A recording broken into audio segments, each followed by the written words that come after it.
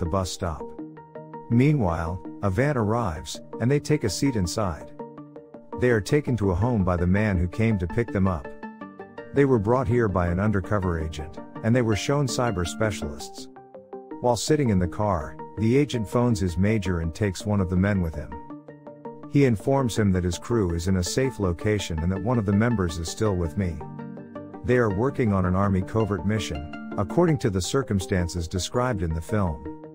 The picture shifts to a village, where a couple is displayed, followed by a group of tourists. They arrive to the forest to have fun, but when their car breaks down, they must return to the adjacent hamlet. In the village, the agent is seen, who was first seen at the beginning of the film. Jance, a team member, has been brought in by the agent. A device is placed in the forest near the village by the man. He returns to his base with the agent after setting it up. There were also his other associates.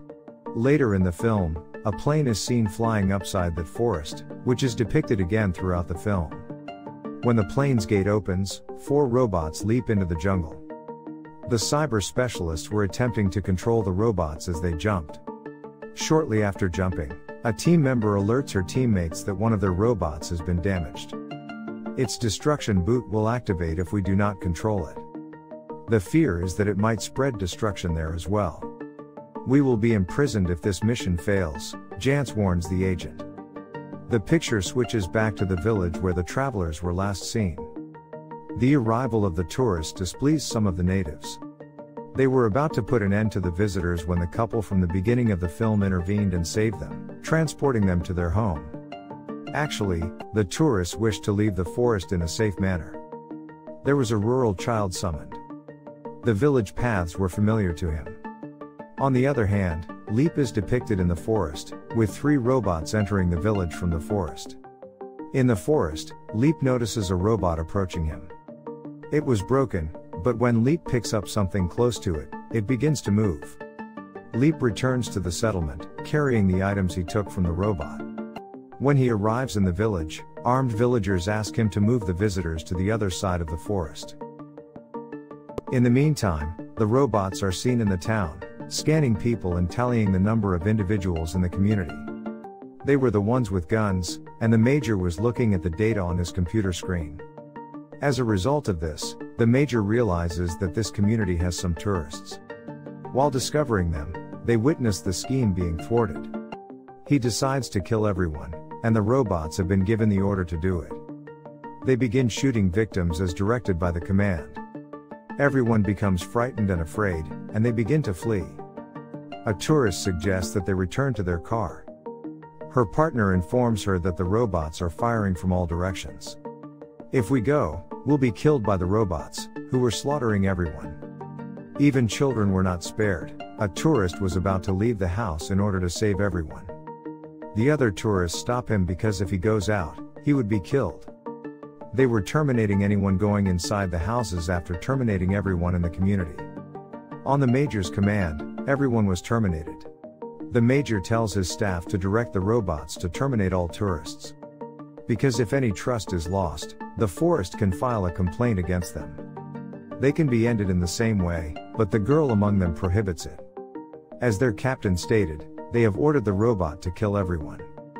A villager fired a shot at the robot, but it had no effect on it. Even the robot begins to pursue him. Meanwhile, guns are fired at the robot from a house, and the robot's attention is drawn to the house. The robot enters the house and kills all of the residents. The robots are shown in the forest, and this is the scenario from the beginning of the film, in which a girl is racing through the woodland and is pursued by a robot. Medical students are displayed to the tourists, and they come here to do research. The girl in the control room was introducing herself to her friends as a medical student. We should not put an end to them. This is something that the agent standing behind them bans them from doing. The scene of the village where some people were fleeing the robots is presented. He finishes the last one standing. They are startled for a moment when they see it. They have taken refuge in the woods. While the robot was ready to touch the human, one of them noticed a bomb on the surface. The bomb is thrown at the robot by the man. Even after the explosion, the girl told her pals that they needed to stop. We won't be able to close the assignment until the villagers and visitors have died, according to the agent. In the wilderness, two robots are seen fighting one another. Their link to the base is disrupted as a result of the struggle. The cyber specialists are given orders by the Major to transmit the robots' data to their computers. As a result, if the robots are terminated, their data will remain secure. The girl from the cyber specialist group was in a terrible mood when she emerged from her room. She was ready to phone the cops and tell them everything when the agent arrived, and the girl dashed over to meet him. However, the agent captures her and stabs her in the stomach with a knife. He enters and instructs the other two to begin packing. He was explaining why we had to relocate because this location was no longer secure. They inquire about their third buddy with the agent. She informs them that she has already left. As they move away, the place explodes. The wooded scene is shown once more. While hiding from the robots, the villagers attempted to flee.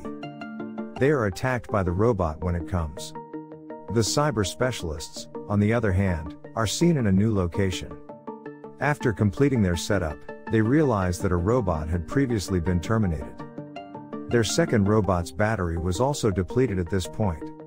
To recharge its battery, the agent must travel to the forest. The agent threatens them that if they leave here before I come, their entire family will be destroyed.